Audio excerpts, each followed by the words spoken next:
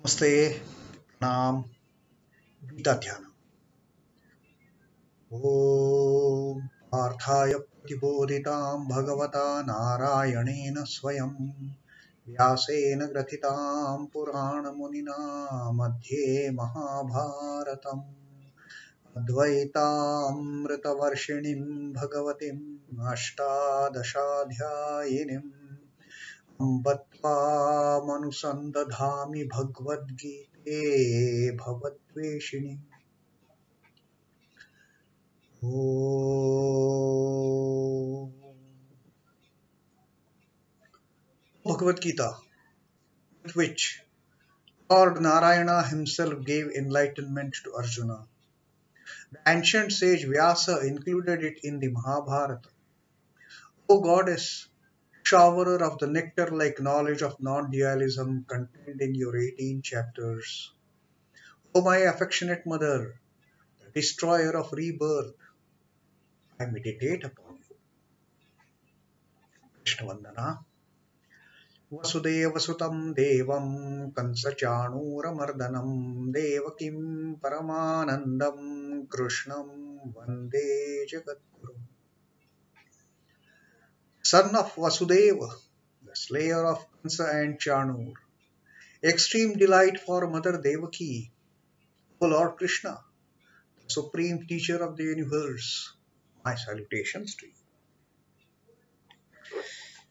So today we will read the second shloka of the fourth adhyaya, Jnana Karma Sannyasa Yoga of Srimad Bhagavad Gita. The Jnana Karma Sannyasa Yoga that Sri Krishna is teaching us after his teachings pertaining to the Sankhya Yoga, the Karma Yoga, and now he is going to tell us about renunciation of action leading to the ultimate knowledge.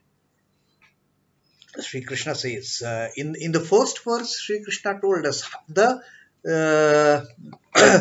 the historical feature of this knowledge, that this yoga, this path, that he had already shown. He had already shown at the start of creation to Vivasvat, the Sun Lord. And Vivasvat further gave it down to his son, Manu. Manu then gave it to his son. What is to his son? This grand knowledge. His great son, Ikshvaku. And in that royal dynasty, this knowledge of this path, of this yoga, it has been going down generations after generations.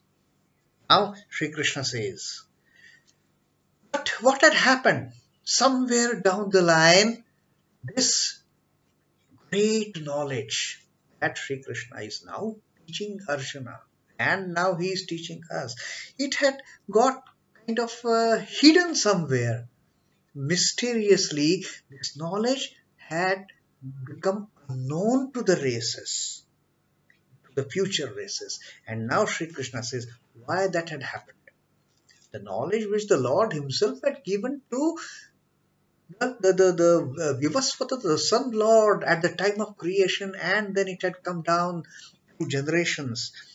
Evaṁ, now Sri Krishna says, evaṁ paramparā-prāptam imaṁ rājarṣhayo viduḥ kāleneha mahatā yogo naṣhṭaḥ parantapa. Sri Krishna is addressing Arjuna here as parantapa, the scorcherer of the enemies, the scorcherer of the foes.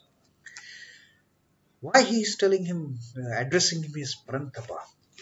Because he has to undertake that duty of his, which he has got deluded and he has run away. He is trying to escape from that duty. And therefore, Sri Krishna, after giving this knowledge of Sankhya, Karma, and now he is going to give that great teaching of Jnana Karma Sannyasa.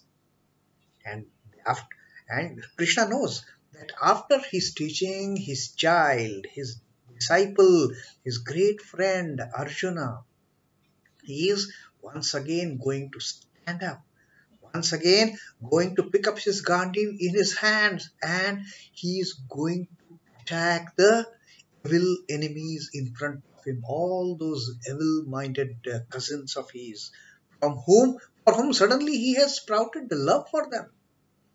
So Sri Krishna is now addressing him as Parantapa, reminding Arjuna that you have that quality. You are a scorcherer of foes. Don't just start crying like this. So Krishna says, O Parantapa, O scorcherer of foes, evaṁ paramparā-prāptam, imaṁ rājarṣhayo viduḥ. Evaṁ is thus. Paramparā-prāptam. Parampara is handed down to regular generation, succession. Parampara, one after the other, from Vivaswata to Manu, from Manu to Ikshvaku, from Ikshvaku to all his lineage down below. Like I told yesterday that in the line of Ikshvaku, Lord Rama was the 62nd descendant of Ikshvaku. So this knowledge has been actually shared by from one generation to another. And evaṁ, thus paramparā-prāptam imaṁ rājarṣhayo viduḥ. This knowledge, Raja Rajarshis, the royal sages, they also knew it. It is not that the royal family, the dynastic families, they kept this knowledge to themselves. No, it came down. It came down. It was circulated to one and all. Even Rajarshis, the royal sages, they also knew this knowledge. Kāleneha mahatā. Saha, this knowledge. Kāleneha mahatā. Kālena is by lapse of time. Here, by lapse of time, mahatā, by long time. By lapse of long time, kāleneha mahatā. As so many years, centuries, millenniums, they have gone. Slowly, what has happened? Yoga naṣhṭaḥ.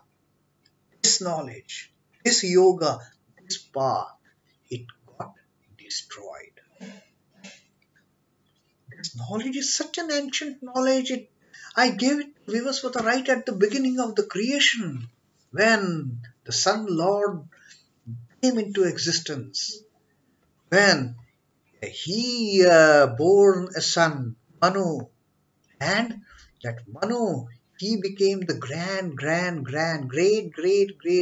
grandsire of today's human race.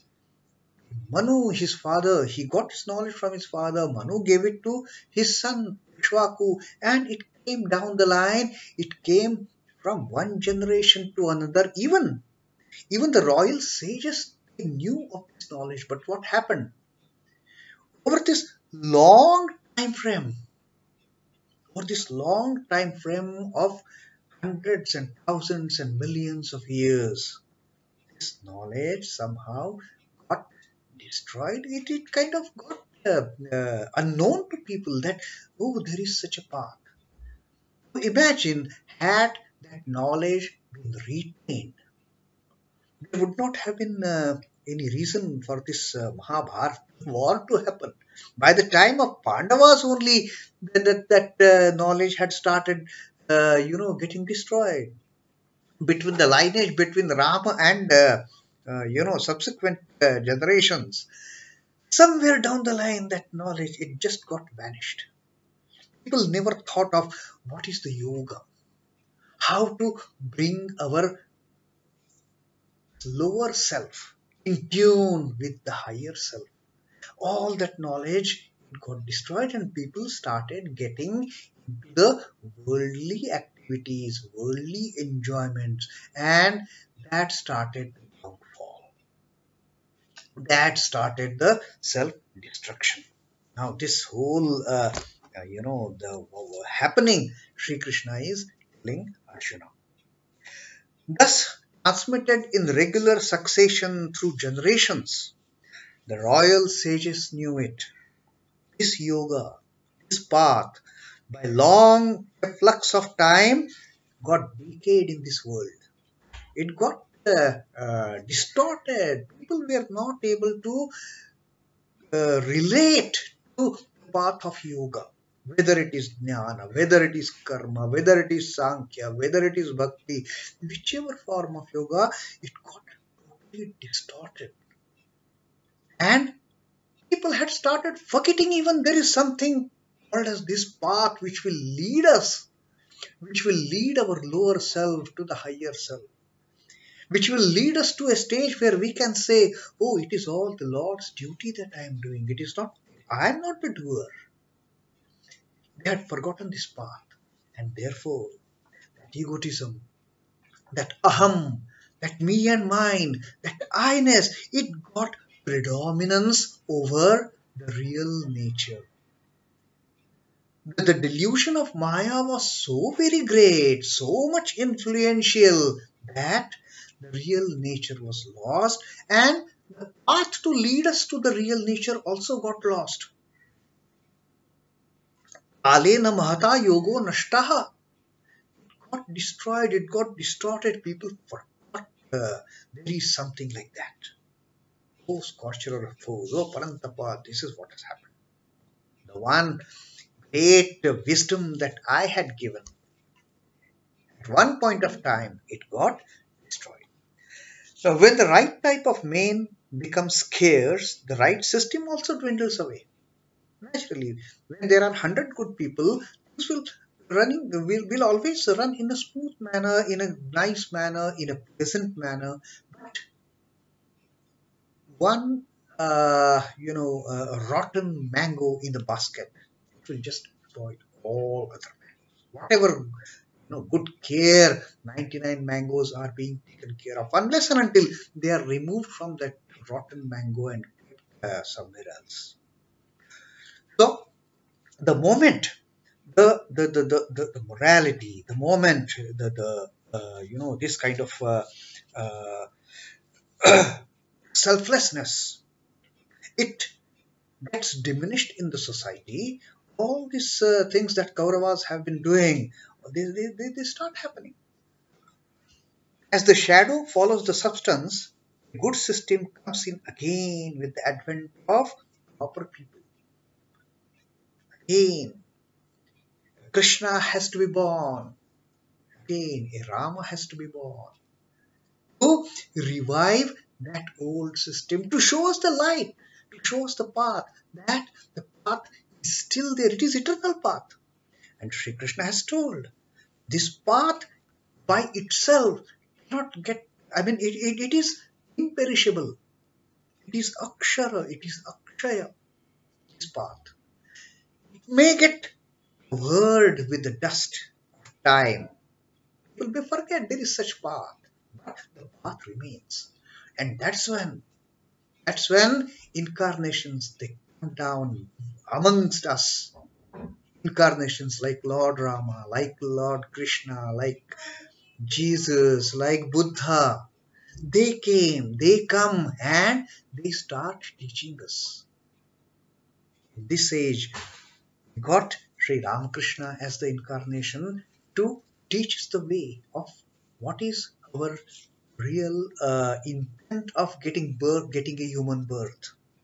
So, this is what happens. As the shadow follows the substance, a good system comes in again with the advent of proper people. And therefore, Sri Krishna time and again says that this is the path you have to follow. So that is the wonderful reality that Sri Krishna has told us. That although the path shown by Lord himself at the beginning of the creation, how it got vanished. And Sri Krishna has told us that over a period of time, it got distorted. People just forgot it. That the path remains. A path is there for our upliftment, for our illumination, for our liberation. People just forgot. So That is what Sri Krishna is trying to make us remember that yes, there is something available for our liberation. Let us get back to that. And this is by telling to Arjuna, Krishna is telling us that the path is there. It had got destroyed. It doesn't matter. I will again revive it.